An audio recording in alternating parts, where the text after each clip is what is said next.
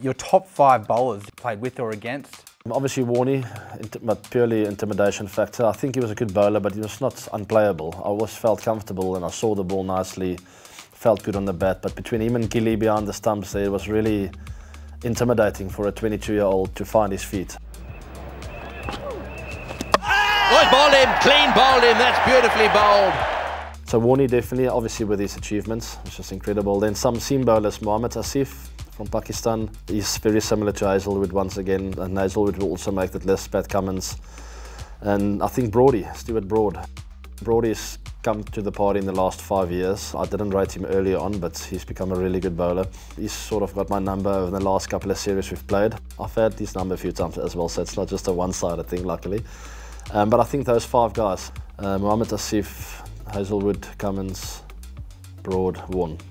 Very good. Nice bowling attack that. That's very good.